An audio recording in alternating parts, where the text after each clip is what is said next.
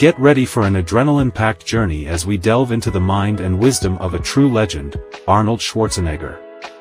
From the iconic Austrian Oak to the relentless Terminator, Arnold's journey is a testament to audacity, resilience, and unyielding determination. So let's start the video. When I look at your heavens, the work of your fingers, the moon and the stars you set in place, what is mankind that you remember them, a son of man that you care for him? Expressing awe at God's creation. Lift your eyes to the heavens. Look at the stars that he has created. He counts them all, and calls them each by name. By his great power and mighty strength, none of them is missing. Highlighting God's control and omnipotence. And God said, "Let there be lights in the vast expanse of the sky to separate the day from the night, and let them serve as signs for seasons and days and years." Connecting celestial bodies to God's plan. Have you not considered how Allah created the seven heavens one above the other? And he made the moon therein a light and made the sun a lamp.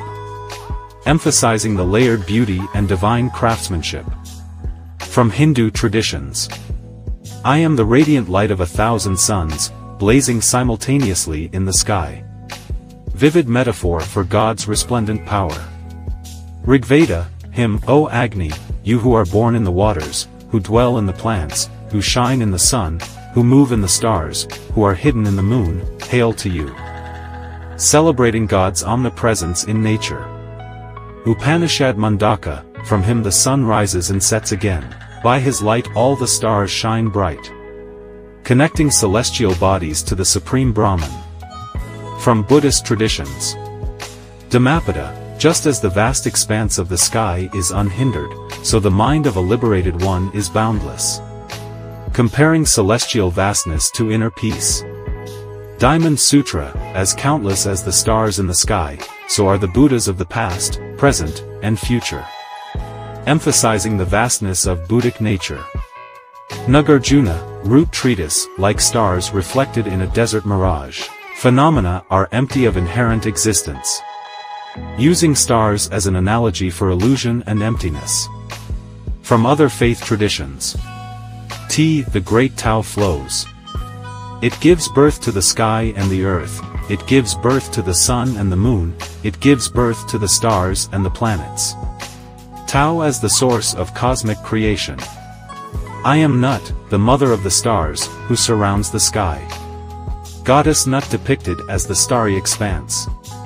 Native American Cherokee creation myth. The Great Spirit gathered the stars and flung them across the night sky, where they became constellations.